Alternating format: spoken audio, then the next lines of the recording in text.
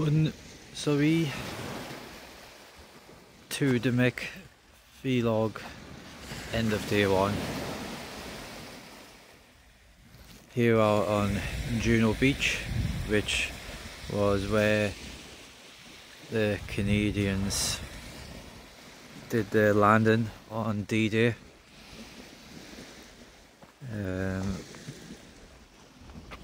It's literally the whole day has just been seeing, well, apart from this morning in Caen, is seeing the D-Day memorials, everything around that.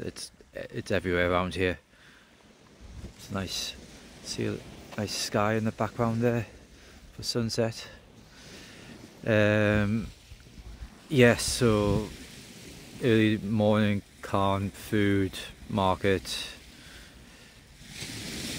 everything around that, and then cycled up the canal from Caen then to Pegasus Bridge, which was the first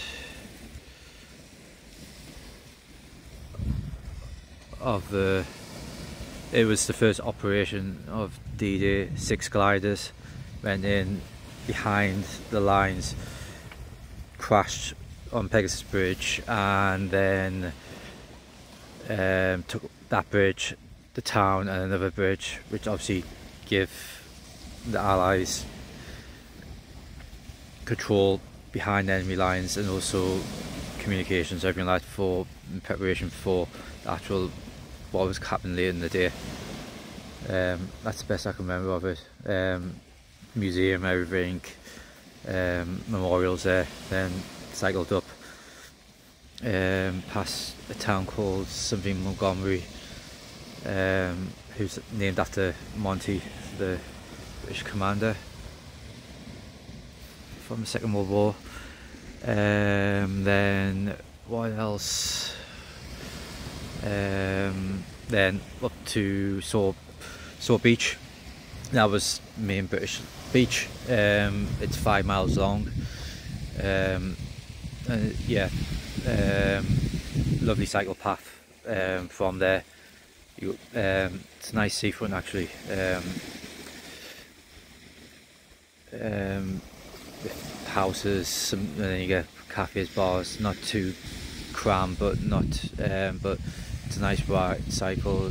When you stop by, see all the memorials, there's like flags of all the Allies and even of all the things there, and lots of things around. Obviously this year for the 80th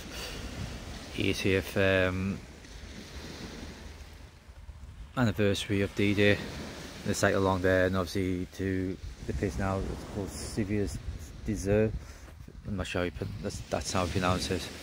Then to my campsite here, only €10, not bad, almost the price of a pint here in France. Then just had food, and yeah, just set up for the night. So I'm really tired now, so au revoir.